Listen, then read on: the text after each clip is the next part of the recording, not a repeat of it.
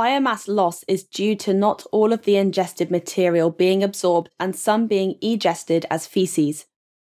As there are lots of scientific words in that sentence, what do these words mean?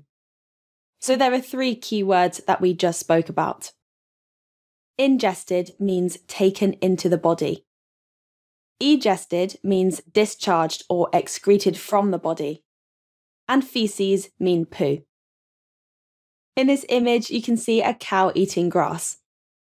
Now, some of the energy this cow gets from the grass will be lost as feces. This is because some of the material from the food eaten is not absorbed at all and therefore passes right through and comes out as feces. How else is biomass lost between trophic levels?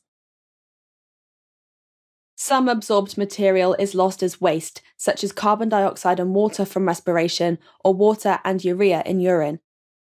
Remember that respiration is a chemical process that transfers energy and produces water and carbon dioxide as waste. Water vapour and carbon dioxide waste from respiration is lost via breathing out. Water is also lost in urine, as well as the waste urea produced from protein breakdown. Is there any other biomass lost via use? Large amounts of glucose are used in respiration. Remember that respiration occurs in the mitochondria of cells and uses up a lot of glucose, resulting in biomass loss between trophic levels. So how much biomass is lost at each trophic level? Biomass loss means we rarely see food chains longer than 3 or 4 organisms. Only approximately 10% of biomass is passed on. In this example, you can see that if we start with 100 units of biomass, by the third organism, we're already down to 1 unit.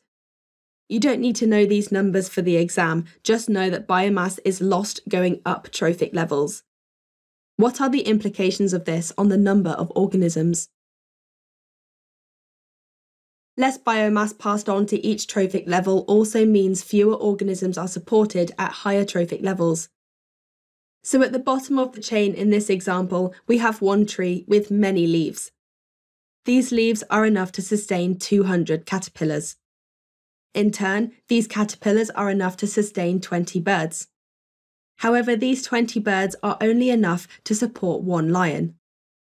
This example clearly shows that the higher up the food chain you go, the fewer organisms are supported. This biomass loss is the reason that it's very rare to see food chains longer than 4 or 5 trophic levels. Thanks for watching.